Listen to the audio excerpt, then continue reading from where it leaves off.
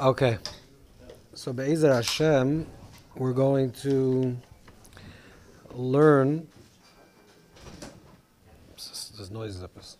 Oh, that's you. We're going to learn about Sefira and particularly about BaOmer. So, what is BaOmer? What is Sefira? We talked a little bit last time, but a little bit different, a different kav, a different way of understanding it. At least there's no understanding what is BaOmer. So, the simple reason why the days of Sefira are connected to some type of din avelis, and that it's seen as some type of time of mourning, is because everybody knows, the Gemara in Yevamos, the Gemara says, that Rabbi Kiva had Talmidim. It was Chav Daled. There was 24,000 Talmidim, 24,000 peers, according to the Medrash, which is 48,000. Many Talmidim, many students of Rabbi Kiva, they didn't honor each other, and they passed away during this time period. And the Gemara just says that the world was like empty and void, and then Rabbi Kiva gathered another 5 students, another 5 Talmidim, Rabbi Meir, Rabbi Yehuda, Rabbi Yossi, Rabbi Shimon, Rabbi Lazar Shamua, these 5 Talmidim, these 5 students, and restarted it again. And the Gemara then concludes that how did they pass away? So the Gemara says they passed away with askara. Askara is some type of immune, like breathing problem issue, and that's why they passed away. So the Gemara actually itself doesn't say that because of that, this is a specific time, we do something because of that. The Gemara just gives the story. It doesn't say anywhere in the Gemara that it's a time of mourning or a time that you're not supposed to do something. Let's say a time that we don't get married, or you don't take haircuts, or you don't play music. Where does it come from? For example, the Rambam, who's ruling from the Gemara, doesn't bring it down. Doesn't bring this whole idea of Sefira. I mean, it brings the idea of counting Sefira, but doesn't talk about Sefira as a time of mourning. So where does it come from? It comes from the times of the Goinim, apparently. That's the earliest source that we know post Gemara. The Gemara, from a Teruya Goin, one of the early Goinim, speaks about this time as a time of din, of judgment. We mentioned also last week that Rabbeinu Yerucham also said this is a time of din, and in the earlier sources from the Rishonim, we see that it was a time that you were not supposed to take haircuts. Haircuts seems to come before the idea of not getting married, and then it was marriage, and later on it was music, mechoilus, and then that's what it says Shulchan Aruch. So, how does this work? What is exactly this? The real question is, I mean, there's a lot of ways to understand it. But one of the big questions is, what specifically about the 24,000 students of Rabbi Kiva, that because of that, ever since then, for thousands of years, we mourn their passing. Okay, unfortunately, if you know a little, Jewish history, this is not one of the biggest disasters that happened. And we don't, commemorate, the Crusades or the Chmielnicki event for tens of days, for 39, 40, 50 days. And also, what does it have to do with Lag BaOmer? Why Lag BaOmer particularly is celebrated? So if you look in the Rishonim, we'll get a little deeper, but first this general understanding. If you look at some of the Rishonim, some of the early commentators, you'll see that it was seen this time period of the year between Pesach and Shavuos was generally considered a time of din, a time of judgment. And that brought out a certain harshness. There's actually already a Mishnah. There's a Mishnah in Idios. The Mishnah says that a mishpat of Gog and Magog, mishpat of Shem, the Mishnah says many different types of judgment is 12 months. And then Rabbi Yochanan Nuri says that the mishpat of Rishayim, the judgment for people that have passed on already after 120, is from Pesach to Shavuos. That's the time of judgment in Gehenna, that time period. And it says, because the Pasuk says, V'hoy Shabbos b'Shabbatoi, and Shabbos Shabbatoi, Shabbos to Shabbos, Shabbos is Pesach, Shabbos to Shabbatoi is Pesach to Shavuos. That's the idea. So you see already there's a time of judgment, a mishpat, of din, of judgment. Some type of ruling and judgment. There's also another Mishnah, the Mishnah of Rosh Hashanah. And the Mishnah of Rosh Hashanah says that is B'daled Prokma, you figure it out? You're here.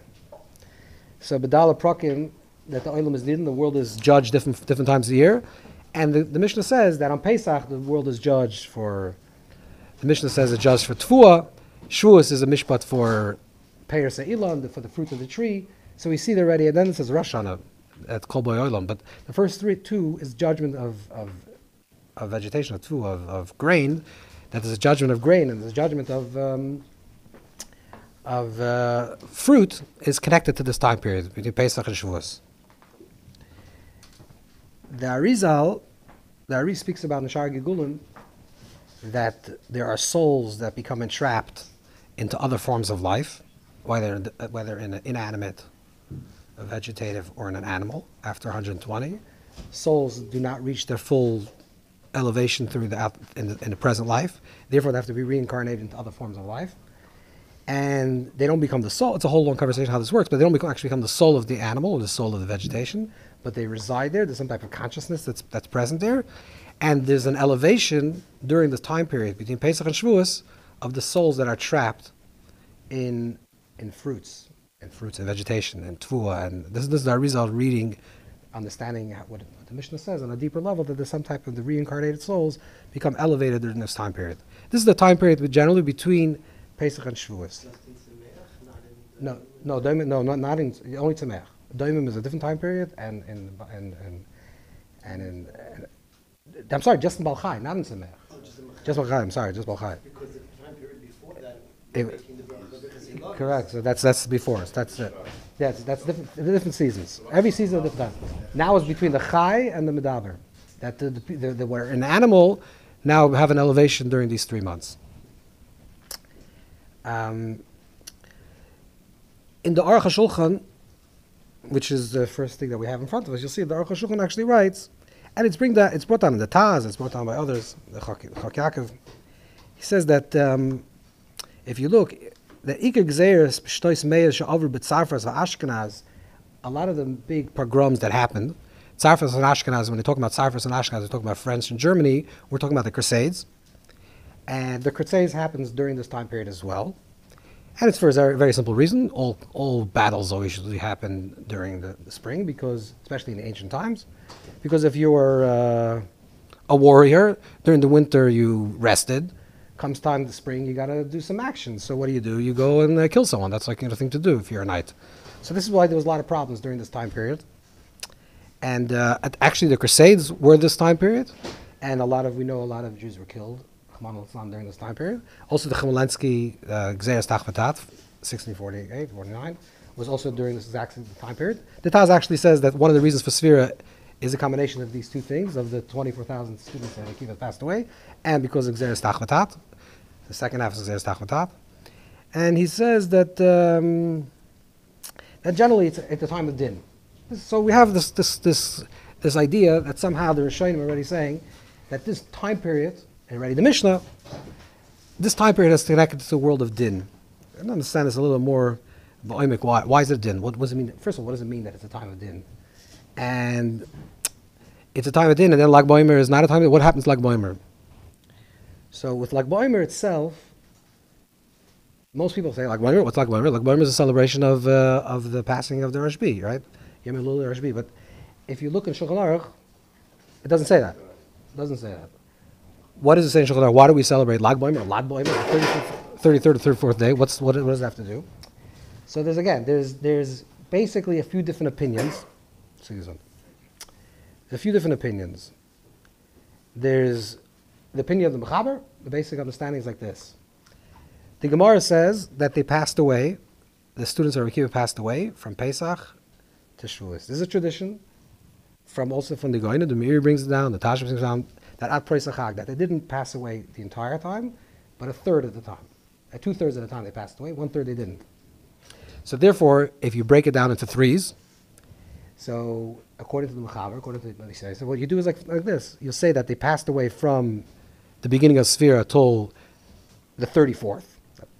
The 34th day, the first 33 days, and the beginning of the 34th. Mixus Yom Kikule is part of the day is like its fullness. So therefore, from the 34th forward is a time of celebration. So not really a celebration, but really It's a mix of simcha. It's like a small joy. This is the language of the Alter Rebbe. Why is it a small joy? Because the reason why they didn't die after the 33rd day is because they were all dead. In other words, it's not like they didn't die and some were survived. They all passed away. So there's no reason to celebrate. Pascha Lamos means they stopped passing away because there was no one else to buy. So that's one. That's the Mechaber's reason. The Ramah writes a different reason. The Ramah says that they passed away from Rosh Chodesh Iyar until 3 days before Sivan, 3 days before Shavuos. Those are the 33 days. And what happened, like BaOmer, is that something magical happened, and they didn't die that day. Only that day. They died the day before. They died the day afterwards. But in that day, like BaOmer, something miraculous happened, and they didn't pass away, and therefore we celebrate. This is what the Ramah says. Incidentally, the Ramah himself passed away in Lag BaOmer. This is another reason. So what's the reason why we joy? It's actually something happens about Lag BaOmer. Why Dafka Lag BaOmer? What's the 33 of the BaOmer? We have to understand. Another reason is what the AriZal writes. The AriZal is one of the last of the Rishonim in Germany. In the 1400s, the AriZal writes that that when it says that they passed away during this time period, only 2/3 of the time, it means all the days that were choil, all the days that were weekdays, but not all the 7 Shabbos, days of Shabbos, not all the days of Pesach, not all the days of Rosh Chodesh.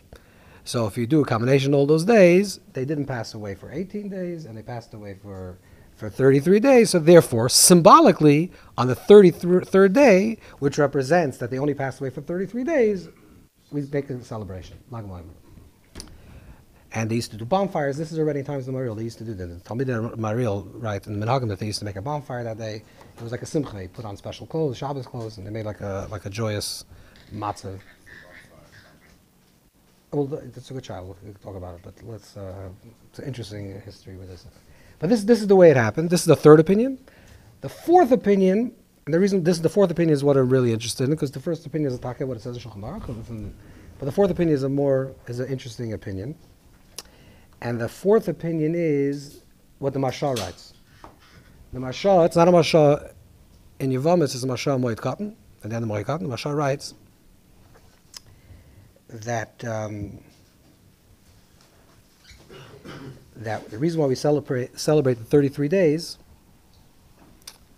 is because that is the peak of in other words, you break the Omer period into 3, divide it into 3.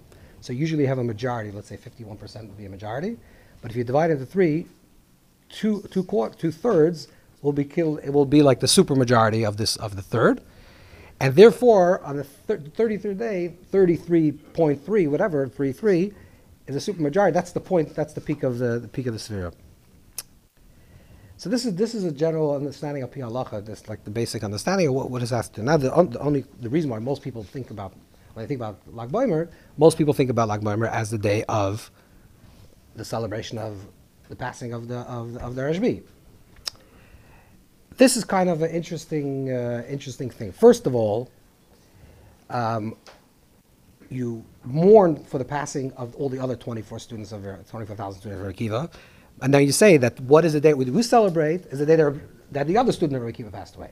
Now, obviously, you can say there's a difference that they passed away at a young age, or younger, or they were killed, or whatever, some type of death, and Rashbi lived a full life. But still, it's very interesting that the idea of death to one group is considered a time of mourning, and then death to the other is a time of celebration.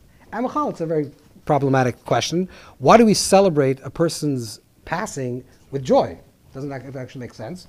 And in halacha, we know that, let's say, for example, there's this tanis, and one of the tanis and one of the fasts that we have is the tanis of the 7th day of Adar. Why? Because Moshe Rabbeinu is passing. So this idea of dafka, and even people have a minig when their parents to fast on a yard site, because the idea of mourning is to fast, some type of mourning. That's why we fast on Tisha B'av. Mourning is a fast. Fasting and mourning is connected. So why would you celebrate? That's like the first layer of the question.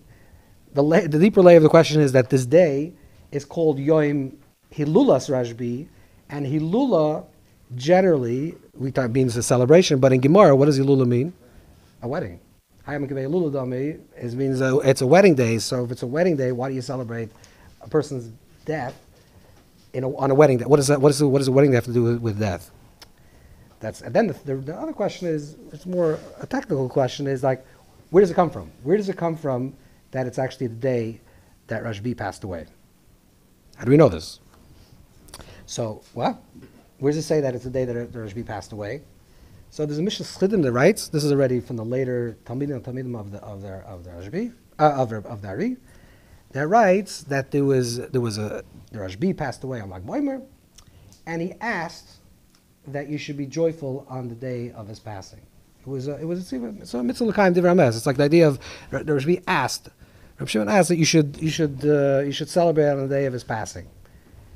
And a lot of sources that tie Rashbi with BaOmer, because remember in the beginning, the earlier sources, no one tied Rashbi to BaOmer. They tied it to BaOmer to the death of the Talmidei Rekiva. A lot of the sources that tie it to it has to do with what it's written in the Sefira. Because the AriZal, it's clear from the Sefira that I'll show you soon in a second. Shark of Honest and in your BaOmer, it says that the AriZal used to took his son and he used to go celebrate on the mountain of Miron, and he gave his son a optionist that year, and there was a celebration and a Yom. This is kind of strange. What the word is, either it says Shemes Rashbi or Simchas Rashbi. So Shemes and Simchas are very, very similar, just an extra ches.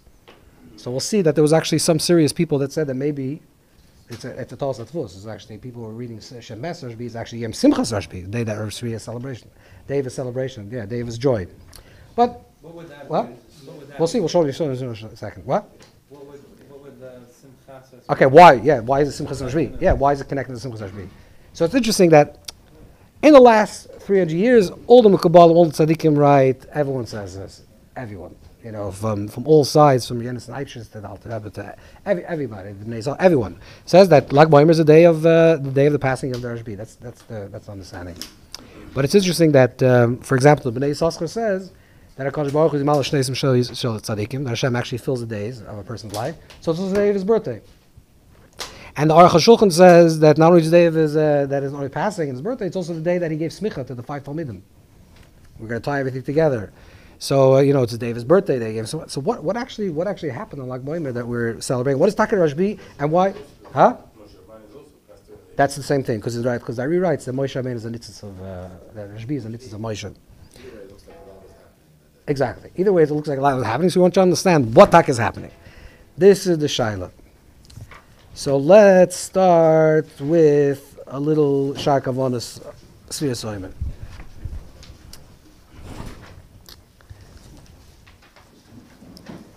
So the first page is this Aruch HaShulchan, where he collects everything nicely to explain the different machlokes about what the 3 different opinions about what BaOmer is. But here in your BaOmer, what is the idea of BaOmer?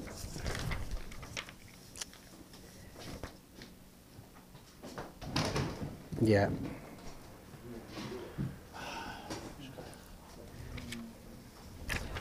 In your BaOmer. Also, behest with tinus and feels apayim. It's the second page. Yeah, right column, second page. Yeah, second paragraph. You should understand that BaOmer is a day that you're not allowed to do hesped, you're not allowed to do fasting, you're not allowed to fall, you're not allowed to do the tachnun. Shu soid hasheich dinim amataktim b'yom elu b'inyan Omer. That Omer is metakin, is sweetening the judgments of the 320 states of dinim. What's the shinchaf dinim? What is the idea of the 320 dinim? You ever heard of this idea of rapach nitzoitzes? That there's 288 sparks? You ever heard this idea? Okay. So there's 288 sparks, but what does it have to do? So 320 is the name Elokim. Just going to very quickly what this means. The name Elokim in the beginning of Bereshis, in the Bria, in the creation, appears 32 times. if every single name of Elohim has one of the elements of the spheres, one dimension of it, so there's Elohim of Chesed, Gvur, Tveres, etc., then you get 10 times 32. 10 times 32 is 320. That's the general, what is called like the shoyrish of the dinim, of the world of din, of constriction. Elohim is a level of constriction, so the source of these constrictions are these 300 dinim. Now, these 306 dinim is these 320 dinim is connected. Let's say, for example, it's brought down also in Kadmon. It's brought down the word nar, like a fool, or the word shaita. All these words have 320. Shaita is connected to dinim. Okay, so this is the idea of din. What is happening during this time? There's a type of tikkun of the din, a type of sweetening of judgment. It's a time of din. We'll understand why it's a time of din, but this is what Ari is saying. Ari is saying that it's a time of din, and during the time of Omer is also Gematria 320 with the koil. Said what's the idea of the Omer? The Omer is the idea of sweetening the judgment of this time period. The dinim of Shach is stronger than the dinim of Matzpach? Yeah, the dinim of Shach is Duchra, and the dinim of Matzpach is Nukra. Means by the time Inyan, whatever. Inyan, Mrs. Tachavded, what is the idea of the 24 students of Rabbi Kiva? 1,000 students passed away. Atam Lama Pascal, he's going to say why they stopped passing away in Lag BaOmer. Da, Kira Kiva Allah Shom, Shoyin Shishmase Hoyim and Hegevurs. Rabbi Akiva was the shayrish of his neshama, came from a place of Hegevurs. Akiva actually has five letters, right? But it's also connected to the idea of Gvura because the shayrish of Rabbi Akiva, the source of Rabbi Akiva's soul, comes from Aim Sisser, from Sisser, right? That the Mibnei Bonav shall Sisser Lam Torah B'Bnei Brak. That from the children of Sisser they learn Torah. So the Maram Pandu says that, and that actually says in the Gersa in the Gemara, but in one Gersa. But who is that? That's Rabbi Kiva. So a Yal and Sisser. You know the story Yal and Sisser? So Sisser was this general, this like mini Caesar, and he was an arch enemy of Klal Yisrael, and he was killed in battle because Yal intoxicated him and then beheaded him, and they had relationships with each other, and the Yal became pregnant, and from the descendant of this relationship became the soul of Rabbi Akiva. The Oy Zerul HaTzadik was from this the Zerul HaTzadik that was son of the Tzadik is connected to Akiva. That's why Oy Zerul HaTzadik is talking Oy Zerul. Right? The Sefer Oy Zerul is written. He said the Sefer Oy Zerul is written by one of the Rishonim. He said he wasn't sure if Akiva is written with an aleph or a hey, because in Bavli it's written with an aleph. In Yerushalmi it's written with a hey because it's Hebrew or Aramaic. So he said that Oy Zerul HaTzadik, the last letter, Oy Zerul HaTzadik, Lishalef Simcha, the last letter is active from Rabbi Akiva with a hey. That's why I wrote a sefer called Oy Zerul HaTzadik. Oy Zerul, that's a sefer Oy Zerul. So the neshama of Rabbi Akiva is connected to this idea of a redemption, which the Gemara actually talks and does. The Gemara talks about this relationship between Yal and Sisra. The Gemara says this is G'doil Aver Lishma. Great is the Aver for a higher intention. What's a Aver Lishma? This particular act, because Yal question if she was a Jew at that time, but let's say the Sefira is that she was already converted and she was a gay. She was gay. Yeah, of course. That's another thing. That's Akiva. That doesn't say in Gemara anywhere. That's just from the Rambam. We actually don't know where the market for this. The Rambam writes that Akiva is a ben Geir. There's no market in Chazal for this. I'm sure the Rambam had a market. No, he does. The Rambam doesn't bring that market. I don't think the Rambam had that Geir something Gemara. Okay, but that's not the Ger. That's another point. That was Mamash ben Yosef. His father was a Ger. That doesn't say anywhere. I was like, this is the Messiah from the Rambam. But the idea is that there's something about Rabbi Akiva's quality that he draw out a light from a place of great darkness. Something of a sweetening of gvuras. Right? This is the oil of Rabbi Akiva. He didn't know the das the katnas and Akiva's das gamhu koil mechesed gvuras. So das of katnas means like this. That in das. Very quickly, I know this is a Kabbalistic language, but we'll try to unpack these things a little bit. In Das, there's Chachma Bina and Das, right? Wisdom, understanding, and Das, awareness. In Das itself, Das is where you make the decision, right? Das is like what we'll call in the executive mind. So there's like a right lobe, a front, right hemisphere, left hemisphere. Right? Different one is more creative, one is more dissecting the language. Then there's the part in between, which is the frontal lobes, which is connected to the place of choice. That's the place you make choice. If you have good neurons connected between your right and left part of the brain, then you're actually a genius. Not if you have a very big right brain, not if you have a big left, but if you have the neurons that connect the right and left brain. When they dissected Einstein's brain, he didn't have so big brain, not bigger than any person, but the neurons connecting his right part of the brain and left part of the brain was much stronger than most people. And that's what they think that was the genius of where it came from. But the point is that quality is das. What's das? Das is I take the information and I make a choice. Now in a choice, there's only two choices in the world. There's only two choices. Everything's a variance of these two choices. Either you do or you don't do. That's the only two choices. Either chesed, expansion, or restriction. That's the only two choices you have. It's a right column, a left column. And then there's some type of in-between, which is like a teferis. But the real two things that you can do is either you're moving out or you're moving in. Either you're introverted or extroverted. Either you're expanding or contracting. That's the only two movements you can do. Okay? Everything else is a variation of those things. So in das, there's das chesed and das gvura, right? It means that the das can make you a choice and say, I want to do, which is chesed, I want to express. Or das says, no, I want to restrict, which is das to gvura. Okay, these are the two reasons why das has chesed and gvura.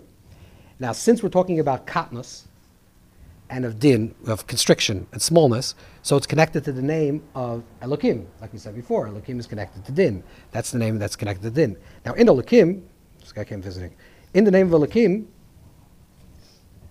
have to turn him over. In the name of Elokim, there's two ways how to, the word Aleph, Lamed, Hey, Yud, Mem. So in the Milui Alphin, Shel Elokim, which means when you fill in, when you write the letter Elokim with the Aleph itself could be filled out in two ways, which means you can write the Aleph, when you write an Aleph, how do you write an Aleph? No, the actual Aleph. No, not Aleph, Lamed, Hey, the actual Aleph itself. The Aleph is a Vav and two Yuds. That's the general way. But you can actually write it with, one Vav slanted, and then a Yud on top, a Yud on the bottom, flipping around. So there's also a tzir, which is Aleph, which the Aleph, is Yud Vav Daled. Yud, Vav, and a Daled. Okay, it's just a little extended, you could be a little creative. So the Aleph, when it's spelled Yud, Vav, Yud, and that's why it's 26, which is not the name of Hashem. When the Aleph is, that's Chesed. That's when Aleph represents an expansion of Chesed. When it's Yud Vav Daled, Daled is Dal, Dalus, like the idea of poor. So it represents when it's more in a state of constriction. So he says that the AriZal says that these two miluis of Aleph, spelled out with Yud Vav Yud or Yud Vav Daled, those represents the two forms of Shem Elokim. So therefore, the name of Akiva is Akiva. Ki Gimel Ois is Ekev. Because Akiva, if you take Ayin Kuv Beis, which is 172 twice, 86, and 86 is 172, which means that two names of Elokim is Ekev. You're following the cheshbon over here? Two times the name of Elokim. We said Elokim is the judgment. Elokim double judgment is in the name of Akiva. If you take Aleph, Ayin, Kuv, Beis, you have twice Elokim, which is 172. But you're still left with the Yud and the Aleph. So that reason said the Yud and the Aleph, that corresponds to the way you write the Aleph. You're spelling with an Aleph, with the Aleph with the Yud, or you're going to spell it with the Dalet. Okay,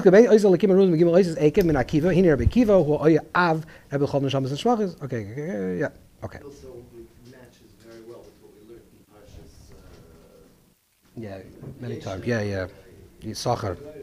Yeah, Chomar. Exactly. Correct. Okay, therefore he says the reason why there are 24,000 students, because das of katnus, we just said, when das is a state of constriction, it's the name of Elokim. There's 120 tzirufim. What does 120 tzirufim mean? This comes from Sefer Yitzira. Sefer Yitzira says that if you take letters and you combine them with one letter, you can't make a combination. With two letters, you can do two combinations. Aleph, Beis, Aleph, right? So with three, you can do 9, then it goes and multiplies, and then when you have 22, you can do millions. But if you 5 can be permeated in 120 different ways. You can add Aleph, Beis, Gimel, Dalet, Hey in 5 different ways. Now, that's the 120. Nimtza ki yesh b'chav dalet tzirufim mascha bo'is Aleph. But the truth is that if you there's 5 letters, each letter begins. You can start Aleph, Lamed, Hey, Yud, Mem, or Aleph, Hey, Yud, Mem, Lamed. Aleph, right? You can do it 5 times. So in other words, there are actually 24 ways to do it with each beginning with each letter. 5 times 24 is 120. which means that you can do it 24 times with the letter Aleph. Since you can do it with 24 times the letter Aleph, therefore Aleph and Aleph is the same thing. 1, Aleph, 1, and 1,000 is the same thing. So 24 times, which is the idea of din, which is name of Elohim, you get from 24, you get 24,000 Talmidei Akiva. That's the cheshbon of the Ari. How do you get the 24 again? You could do Aleph, you can do, if 5 letters, right, you could do 120 ways of combinations. But each letter you can do 24 ways. You could start with each letter 24. You can start with the Aleph, you can do 24 ways. With the Lamed in 24 ways, the Hey 24 ways. So with the Aleph, which is the Aleph, which you just said is the Akiva, this is 120. This is the cheshbon. Yeah, it came from the Shiur. Exactly. Talmidim came from the Shiur, which means that the Talmidim and the Makar already says also in other places in the Ari that the Makar of the 24,000 student comes from Shem, the 24,000 that passed away in Shem. Then they get reincarnated into the Shamas of Shittim, of Shimon, of the tribe of Shimon. Yeah, 24,000. Is connected to Shimon. Let's go to the next column. There's a lot of things that we have to. Okay, Voyam Lag BaOmer. When Lag BaOmer comes, as Nizgala Katnus Beis Shel Ima Shel Shem Achtetam. Okay, what is Shem Achtetam? So very simply, if you take the letters Aleph, Lamed, Hey, Yud, Mem, do the letters right before it. So the letters before Aleph, you can't go before. Okay, Mem, you can't get before, but it's also going to be a Mem. If you do the final Mem, it's going to be a Mem. So let go of those 2 letters. If Aleph, Lamed, Hey, Yud, Mem, let go of the Aleph, let go of the Mem. Do the middle letters of Aleph, Lamed, of Elokim. Lamed, Hey, Yud is Chav Dalet Tes. Okay, what is Chav Dalet Tes? Chav Dalet Tes is Gematria 33. So it's going to give Gematria Lag BaOmer. That's the idea of Lag BaOmer. Lag BaOmer is the revealing of this name of Achtetam. What's the total numeric value of this name of Achtetam? What's the total numeric value? Is B'tachan, 74. Is B'tachan. B'tcha Hashem ad, until you should have B'tachan, ad until you get to the place of B'tachan.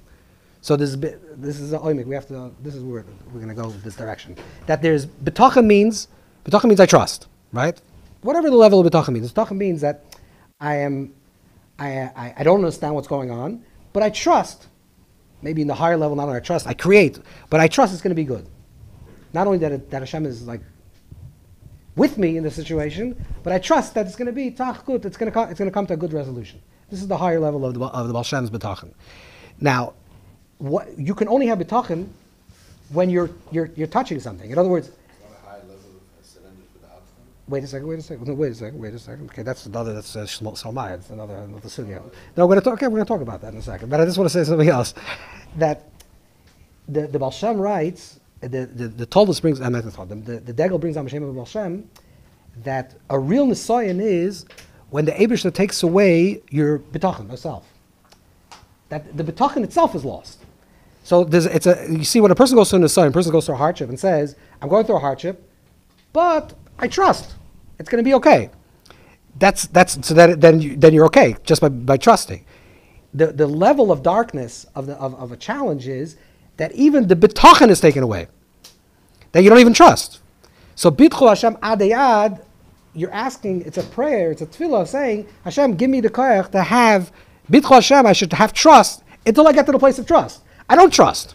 I actually don't trust, but I want to trust the trust. You understand? This is the level of the darkness that's revealed in the Shem Achletam, which is the revelation of this quality, some type of level of bitachon, and it has to do obviously with din. Okay, that someone actually lekim lekel choy. Someone actually lekim lekel choy means I want to have a relationship with lekel choy. Kel choy is the mem is Gematria 49. Masa yavel literal pnei lekim. I want to see the pnei lekim. What's the pnei lekim? Achletam, right? Shem achletam. The 72. Okay, so what this actually means like this. I don't know, where are we holding with time because we didn't really start. Okay, so like this. Okay. That the time of Sefira, what AriZal is revealing, what the AriZal is revealing is like this, that let's go back to this conversation that we had a few times, that on Pesach, there's a revealing of godless. There's a revealing of openness, expansiveness, clarity. It's a gift. It's a gift of clarity. That's the Yetzias Mitzrayim. The going out of Egypt means, even though you don't deserve it, even though you're not in that space, even though you didn't work for it, it's like a parting. It's like the sea splits, and there's a parting, and there's an opening. And all of a sudden, you have clarity. There's an epiphany. You see it. It's clear. What you see what has to be seen. You see your life in clarity. You see the world in clarity. Everything becomes klar. But because it was a gift, and even though, like we said last time, that it's a gift of your potential, right? You're recreating your own potential, not as a gift of something that you know that you want to become. It's revealing your possible future in the future in the present. But because it's a gift, there's the issue of namadik sufa. It's an issue of shameful bread. What is shameful bread? Shameful bread means that, other rights a person would rather get one kav that he worked on, one small amount that he worked on, than 10 from Tisha Kav from another person. Why? Because when you work for something, you own it. When it comes to you and it's gifted to you, you don't own it. And when you don't own it, there's a level of embarrassment for yourself. It's like, I have all this riches, whatever, if it's physical, spiritual, mental, whatever the riches that you own. If it's not something that you work through, there's a certain level of embarrassment because there's an inconsistency. Embarrassment comes from where there's an inconsistency of what is and what you want to be. Okay, I worked hard, but then I make so much money that's so incompatible to what I made. I feel like there's like a disconnect between the effort and its result. And also spiritually, mentally, whatever that is. But sometimes you need a gift. Why do you need the gift? You need the gift to give you a vision of what you actually have, what potential you actually have. Because instead of being stuck in this small story and this small narrative, sometimes you need a Yetzias Mitzrayim. You need Hashem to give us this Yeshua, and says even though I don't understand, even though I can't feel it, okay, now I'm gifted this. What does that do? It tells me you're actually much bigger than you think you are. You can actually achieve that if you just worked on it. And what's the quality of this time? The quality of this time period is a time of katnus. Is a time of constriction. What does it mean it's a time of constriction? It's similar the way the Zohar, which we learned last time, the Zohar would say that it's similar to the way a person is a sartan lechem v'safala, like the counting represent the counting of man and wife, which is that there's a time of intimacy, of yichud, and then there's a time where they're separated. And this is like the post-birth separation. So there's the birth. The birth is Yetzias Mitzrayim. The going out of Mitzrayim is the birth. There's like a birth of Klal Yisrael. And after the birth of Klal Yisrael, now comes a time of dam, of separation, which is a time of dam. Dam is actually the represents din. That's what blood represents. It's a time of din. What does a person do during the time is this idea of making a bedika, like doing a bedika, literally, making a checking. What is that relevant to us? Is that we're doing the bedika now. That's what Sefira Soiver is. That you're doing a bedika. You're doing like a checking of your own qualities, of your own self, and that's what the time of Sefira is. The time of Sefira is saying, I know what was revealed to me. I know what could become on Shavuos, and now I'm in the place of the katnus, that I'm building the vessels through my longing and yearning to achieve that again. I'm building the vessels to get to that place. So that's what the Sefira time is. The time of the Sefira is a katnus, but the intention of the katnus, the intention of this constriction, of this time of separation, is just like l'chav ishal baila, just like we say with the nida. That the intention of the separation is only for the purpose of the intimacy that comes afterwards, right? And the deeper the separation, that's the deeper the desire to get connected. So on one level, when we talk about that sphere is a time of the separation, in the depth of separation, so if you have the super majority of the separation, right, we'll go to the shit of the Marsha, the opinion of the Marsha. When you say that the time of sphere is a time of separation. Okay, let's say forget about a wife or a husband. Let's say imagine a child. Okay, let's say your child is going away for the first time. The 50-year-old boy, they're going away for yeshiva. It's very dramatic. They're going away from the home. They never left their house. And you're going to miss them a lot. Let's say if you're the mother. You're going to miss them a lot. And they're going away for a month, right? They're going for, so the first week that they leave is like, okay, they're coming, they just left. It's okay, we just dropped them off. The week that they're coming back, they're ready. Okay, you come back in a few days. It's everything's fine. Where does it feel the real longing? Dafka in the peak of the separation, where it's too far away from the beginning and too far away to the end. It's nicht dahin, nicht there. It's not that way, it's not this way. And because there is that point where it's too far that way and too far away from and too far close to, that's the peak where you actually feel the strongest longing. So in the place where you think is the place of the separation is actually the place where you think about the most, because that's the place that you long to be connected to them. So the oimek of the choshech, the depth of the darkness, the depth of the place where there's the separation is actually the depth of the place where actually there's greater longing to connect. Okay. This is one of the reasons why specifically BaOmer is connected to the Rashbi. Because what's the Torah? What's the revelation of the Rashbi? What is the revelation of the Rashbi? So if you look in contrast Rabbi Akiva and Rashbi, it looks like this. That Rabbi Akiva was his Rebbe.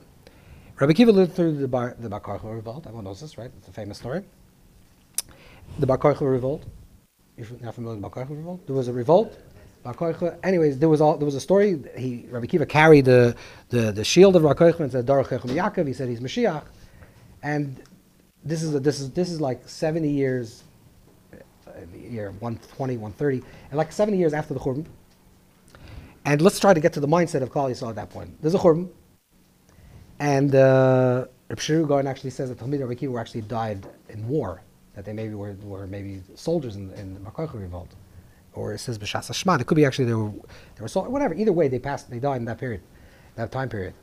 And Oscar can actually mean could be an image of beheading, which is, anyways, the way.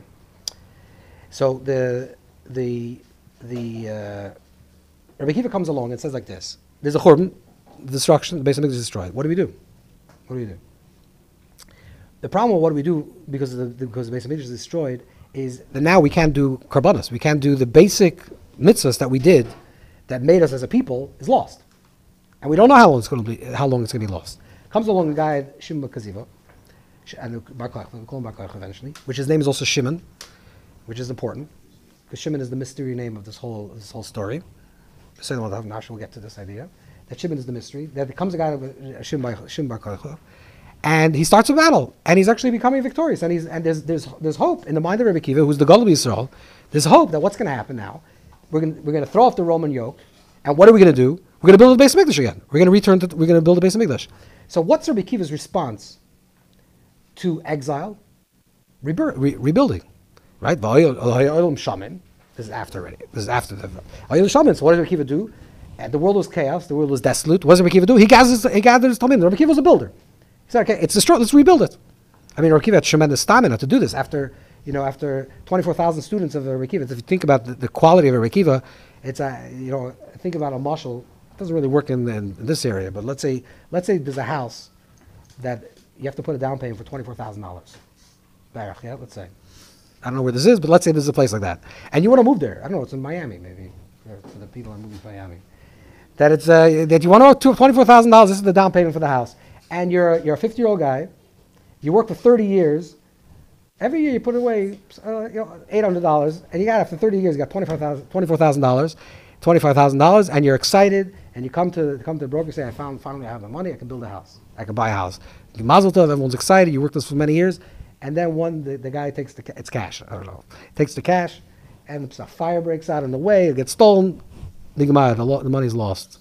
Imagine for tens of years you're waiting, you're saving, you're creating, and then a friend of yours comes along and says, "I know you went through a very hard time, and you don't have the $24,000. I want to start helping you out. Here's $5." This is what the story is. He has 24,000 talmidim, And the Nechama is that he has 5 Talmidim? Okay, granted, it's Rameir, Rabbi Yehuda, Rabbi Yossi. I got it. But maybe he had 24 Talmidim. At the Talmidim Rabbi Akiva, they were probably also in a very high Madrigan.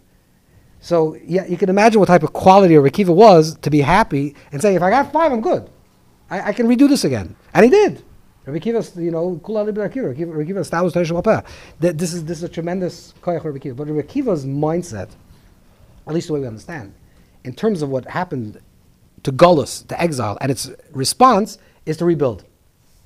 What's the Torah of the Rashbi? What's the Rashbi say? The Rashbi says, no, Rashbi reveals the Soidus HaTorah. What's the Soidus HaTorah? The Soidus HaTorah, the secret of the Torah is that you may not do something able to do on a physical level, but you can always do it on a spiritual level. So sometimes when you think something is absent, it actually can be even more potent when it's actually not there. This is what the Omek of Lag BaOmer is, right? If the 33rd day of the Omer represents the peak represents the place of separation. What is the Oyer of the Rashbi? The Rashbi is saying is the this is the highest level of Torah that's going to be revealed. What's the highest Torah? The highest Torah is in the place where you think that there's nothing, and I can't do anything. He says, no, that's where you can do everything. The biggest Oyer is being revealed Dafka in the Choshech, Dafka in the place of the absence, Dafka in the place where there is not. That's why it's Rashbi that also says, the Gemara in Yuma says that they asked, why did the mon come every single day? Why didn't it come once? Once a year, it comes down the big mon. And he gave her, the mashal that Rashbi gave was a mashal from a father that has a son, and he's a king and he has a son, and he gives him all the treasures one day, and the son never shows up again, because he got whatever he wanted. But every day the father gives him $1,000. So every day he shows up. Because what is giving a little bit? The giving a little bit means that the child is going to have a chukka, desire, to come see the father. This is what the oimek is. The absence, the not giving, the place of where it's choshech, actually draws out the stronger light that can be revealed.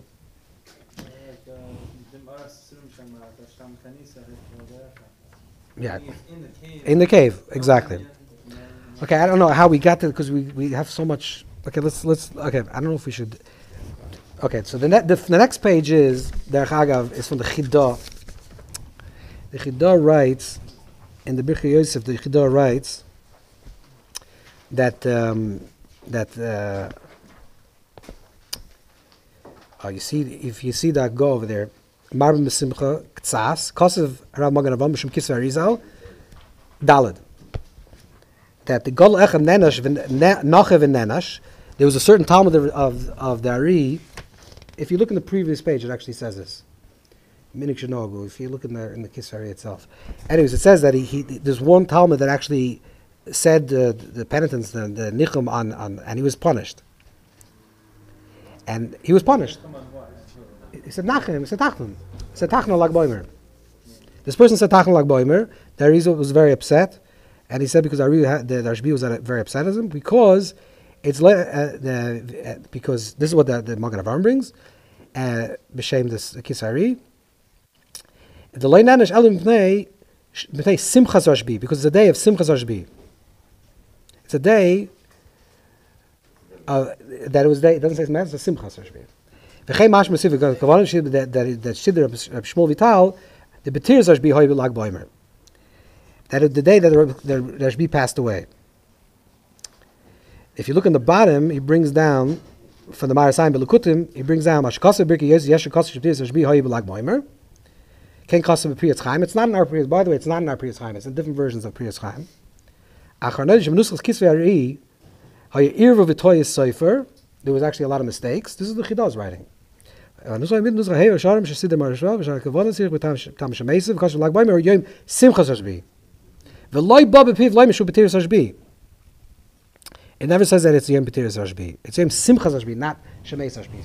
Kadmoin already. The Chidah is saying this. That if you look at the earlier versions of the Kisari, it's actually it's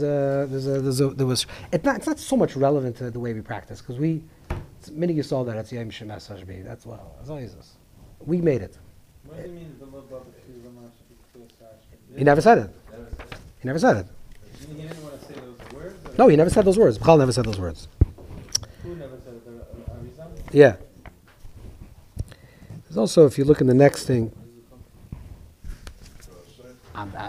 where it comes from is it comes from there's one version of Kisari that says Yoyim. Okay, that's all I'm saying. But the thing, I'm saying, yeah, that's what it says. So the thing is like this, that all the tzaddikim from about, I would say from the time Rabbi Yonasan Eibshitz around that time in the Chidot, that time period, from then everyone agreed that is the day. No, Yom Simchas Ashbi. In other words, if you go according to the other version, it would like BaOmer is connected to Miran, connected to Rashbi. What exactly is that day? It's his birthday. It's the day he got smicha. The day of Akiva. We don't know. That's where if you went 500 years, you didn't know. This is what the Chiddah is saying. But Kal Yisrael has a Ruach Nevui, and if they say Kal Yisrael today is Makabel, that today is Yom Shin Mes Rashbi, that's the way it is. That's the way it is. That's the way it is. Why? Because if it's said in the Sefer 1,000 years ago, it'd be better. We have Nevuah. Imei Nevi'im and Bnei Nevi'im. Klal Yisrael accepted it that the Ruach HaNevuah. That's the whole Messiah Torah Shel Peh. That's the whole Messiah Shel Peh. The whole Torah Shel Peh lies not on an individual, lies in the collective super conscious of Knesset Yisrael. Knesset Yisrael has a Ruach HaNevuah. That's why, we talked a lot about this. Like, what is the koyach of the Gemara? What's the Gemara more valuable, let's say, than the Goyim? So the Rambam writes, the reason why the Gemara is because it was accepted by Klal Yisrael. That's the koyach of Klal Yisrael acceptance. Exactly. So that's why, by the way, you can never know who becomes part of the canonical text, who becomes part of the Messiah or not. It's not the people that are popular during their time. Doesn't mean you don't know. No, it's not only that. There's some people that are very, very popular. I don't want to say this person because he's Taka Gadol B'Sorah. Chazdori Kreskes. You ever hear of him? Exactly. But in his time, he was more popular than the Rambam. He lived a few hundred years after the Rambam. Chazdori Kreskes was one of the most powerful Jew in Spain. He wrote a very big critique on the Rambam or Shem, and he said he was going to write a whole new Yad Chazaka. He was a big gon, a big tzaddik, a big gvir. He was a very wealthy man, very influential man, and in his time he was the most popular Jew in Spain, and 99% of Frum Jews never heard this guy's name. Why? Because Hakal Tobel Mazel, Phil Sefer Torah Shebeichel. That Sefer was not counted. And by the way, sometimes a Sefer, hundreds of years later, it resurfaces, and all of a sudden people are learning it, and Mitamol becomes a Sefer. And it wasn't for hundreds of years. That's the way it is. So there's a koyach of Ruach HaNevui. There's Shimshon. Yeah, there's a lot of Sefira. You can think of tons of Sefira. Ramchal was very popular in his time, not honest. Ramchal, there was big tzaddikim that were Dovek Ramchal. Their Gra was Dovek Ramchal, even B'shaita. Even when the Gra said that if he would be still alive, he would have. I'm saying, because Alter Rebbe actually brings Ramchal also in Likutei Torah, Mesilas Yisharim, which is a big chiddush because the Maggid didn't, whatever, that's just again. But concept of Yimei Sefira is that there should be no Name D'Kisufa. Yeah. The whole Sefira we celebrate the Rashbi. Rashbi, the Idra was Yom Estalkus.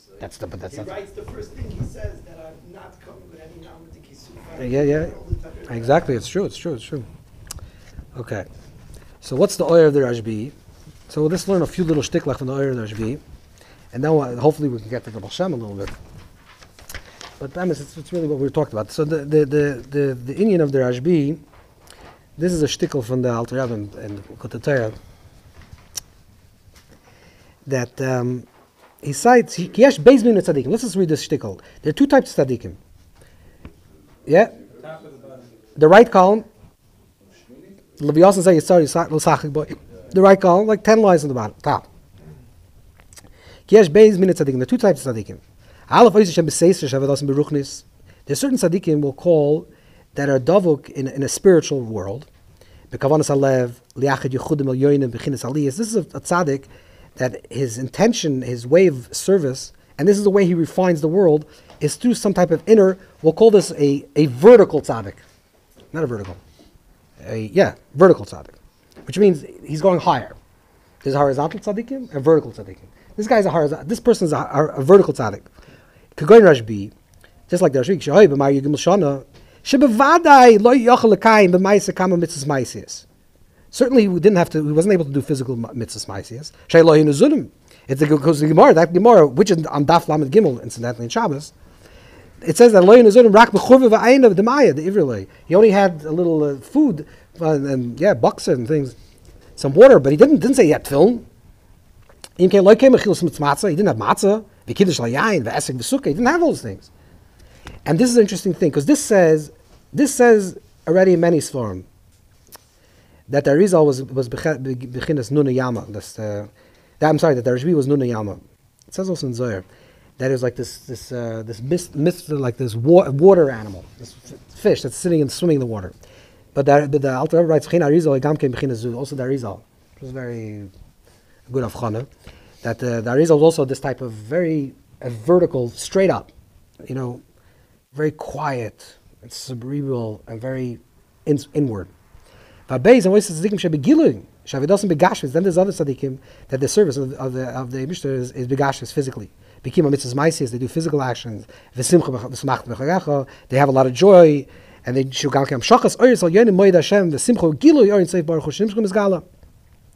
This is another type of tzaddik. That the service of Hashem that he does is bispashtas in the revelation of this world. So the tachlis of the creation, tachlis of the tzaddik is, tachlis of every person is, to refine the world. But in the refining the world, there's two processes here. First, you have to refine it. Then you have to draw something down. Let's say if I want to fill up a cup, and the cup is muddied, so I first have to refine the cup. I have to clean it out from its dirt. Then I can fill up a cup of water with a nice cup of water. So there are two things that are happening now. One is the refining of the vessel, and one is drawing in the light to the vessel. So the one tzaddik is the person that's cleaning the vessel. It's dealing with the vessel itself, right? They're doing the act of refining, and then there's one that's drawing down light, one that's connected to higher light. And there are two types of tzaddikim. You see this. There's always there's tzaddikim that are vertical and tzaddikim that are horizontal. I just want to say, on a side note, that tzaddikim that are vertical, it's very hard to get hashpah gashmis from them. I just want to say this. You should know this. Yeah, whatever, we don't have to say. But I'm saying this is very hard to get hashpah gashmis because vertical tzaddikim is vertical. Their movement is always upwards. It's very hard to pull down gashmis. Then the horizontal tzaddikim, it's much easier to get gashmis. From even Yov and all different types of things. You see why all the Yeshuas come from horizontal tzaddikim or tzaddikim that are miskasha to Klal Yisrael.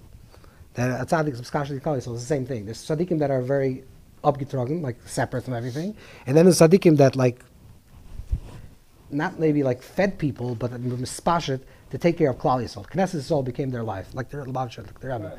That's an idea of Ispashet. So these are two different. It's easier to get Hashpah Gashmis. I'm telling you, it's easier. Yes, exactly. It's very good. Exactly. It's Chesed Gevura. One is Gevura, inward, inside, and one is Chesed. Okay, so let's go back to the Rashbi. So here in Takanos Hashavim.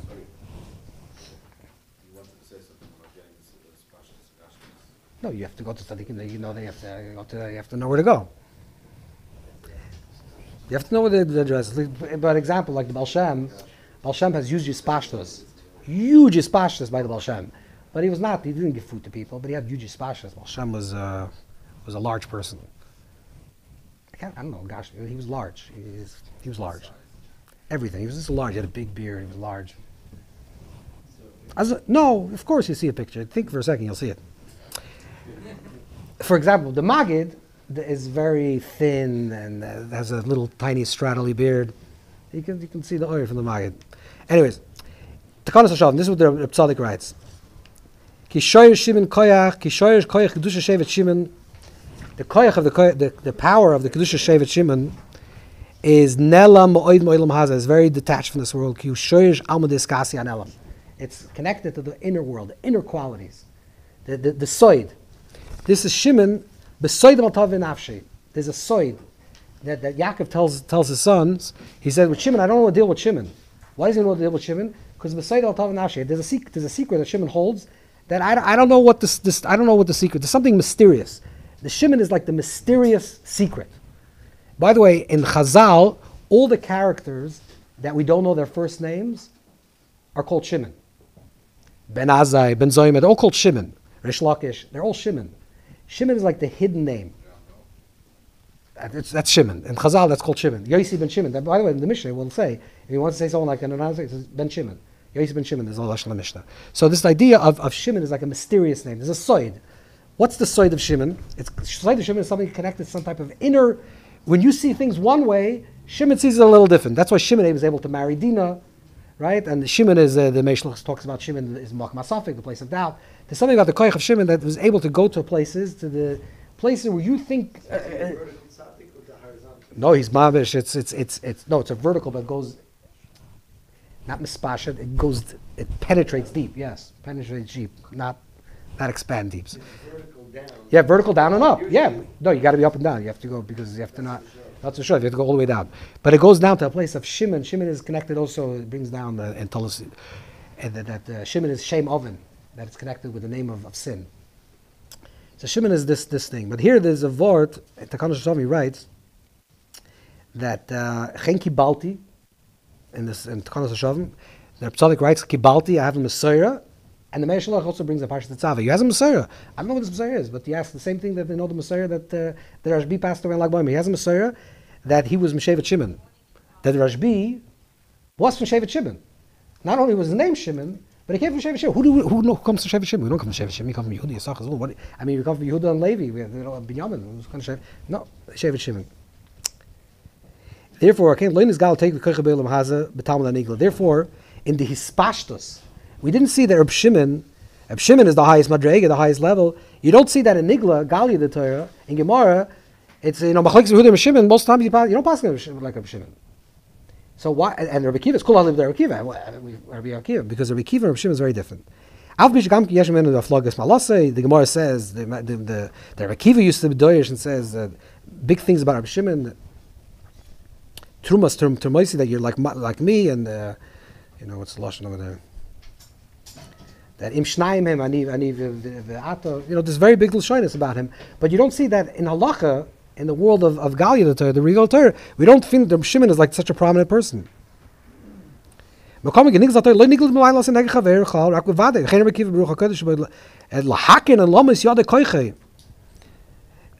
Akiva was makir. He said that Rabbi Akiva had such a high level of vision that he was able to makir malaseh of Rabbi Shimon. But the Talmidei, the other people of Rabbi Shimon, they weren't makir malaseh. Because the secret will be revealed at the end of time.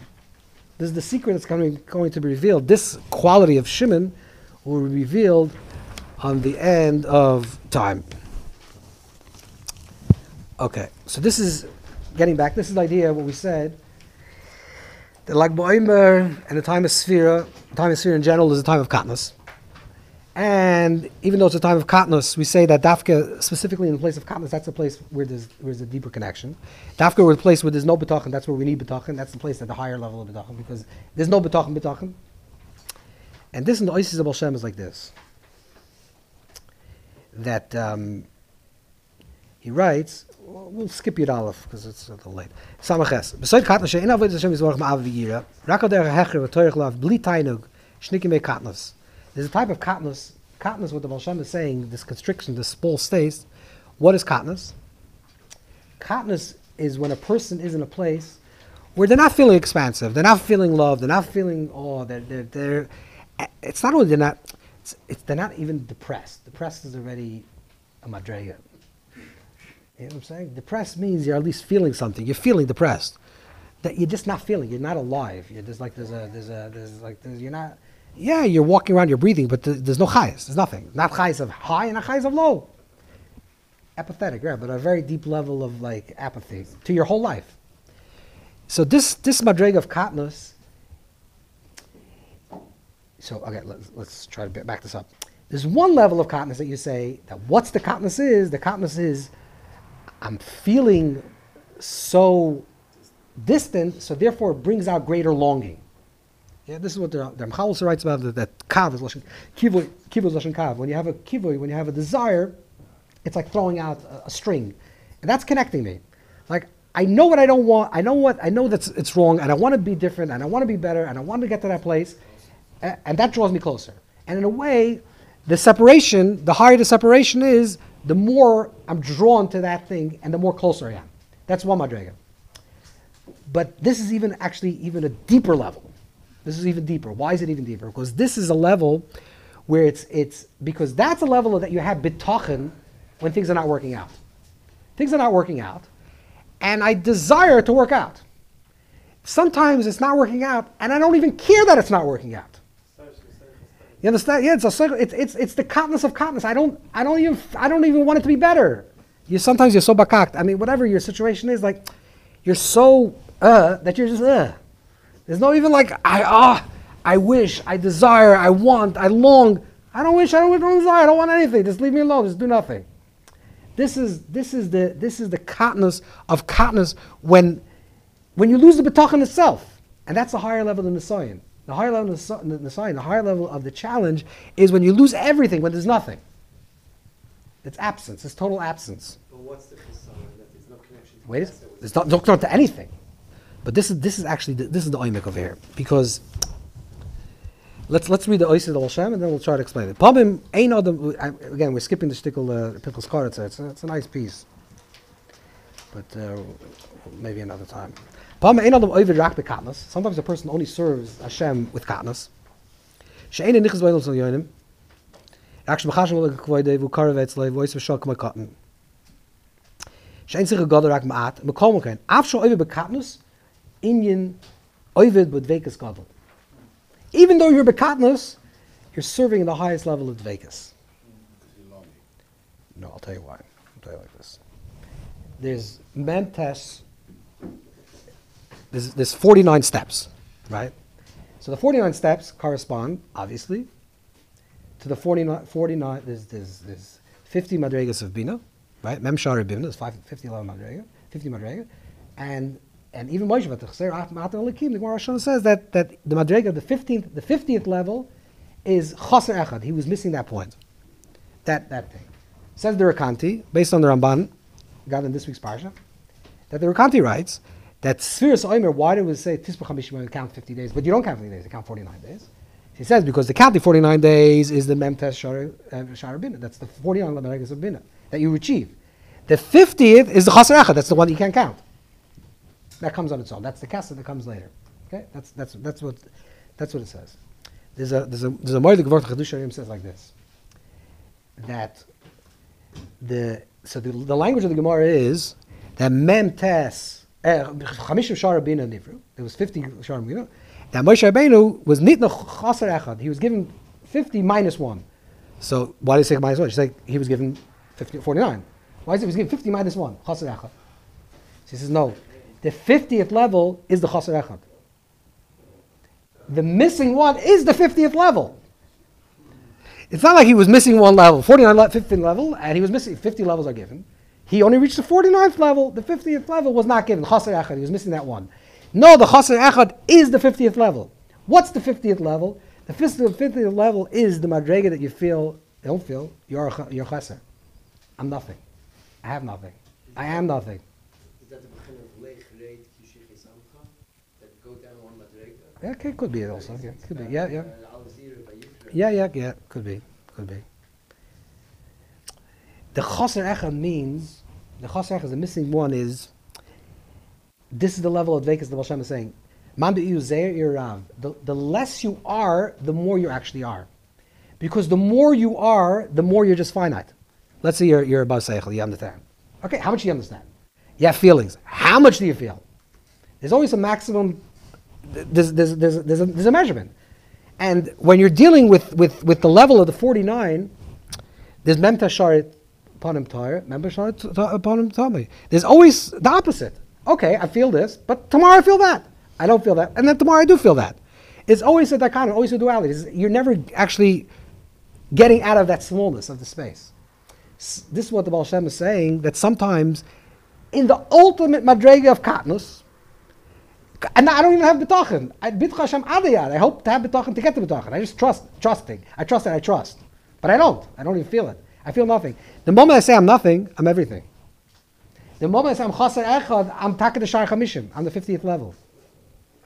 And this is the oimik of the Gilui of the Rashbi. This is the revealing of the Torah Rashbi. The Torah Rashbi, Torah Nissa. Torah Nissa says everything that you see. This is why it's Yom Hilul of the Rashbi, because it's the day of his marriage. Because you see death. Rashbi says, what you see death, I see as marriage. Whatever you see as one thing, I actually see it the opposite thing. But the moment you start seeing it as the absence of something, and it's not there, and it's a chesaron, and I feel katnus. What do you mean I feel katnus? I feel nothing. Okay, but now you can actually feel it. Now you can be connected to everything. You're eating in the highest level of dveikus. Because if it's me, then it's small me, extended me, but still me. How much could you reach? Okay, you can reach 49 levels. And you can take a reach, maybe you get to the 49th level. But to reach Madregas Achas, this is the highest Madrega, the Madrega 50, that's the revealing in total absence, in total emptiness. In the day, this is why it's like a funny day, not a funny, it's an interesting like day of like BaOmer. It's like there's death and there's death. There's two types of death. Like we're commemorating the death, and then we're saying, but there's another type of death. There's a death that's stuck at the ending of everything. Pascal almost, and then there's Avail. So okay, I just sit on the floor and I give up. Then there's another type of death that was actually it's the opening of everything. Yeah, it's the death of the ego, and it's the opening of everything, and it's the highest level of joy, and therefore it can miskasha to everything. There's no particular mitzvah that has a particular time and a particular space that I connect it to, because that doesn't exist anymore. Yeah, but you can do karbanos on a much higher level, and you can do everything on a much higher level. So b'haicha this is the oimik of the Gila of the Rashbi, the revealing of the Rashbi, the oir that came down of the Rashbi is the essence of the oir agonus. That's why the 33rd word in the Torah, Bereshis Bor Lakim is oir. What's that oir? Is light. What's that light? That's the oir agonus. That's the light that's before that's the light of the Yom Echad. There's a light that comes in the fourth day of creation, which is already a light. There's the sun and the moon and the coming, going. But then there's Yom Echad, not Yom Rishon, Yom Echad, a singular day, not the first day.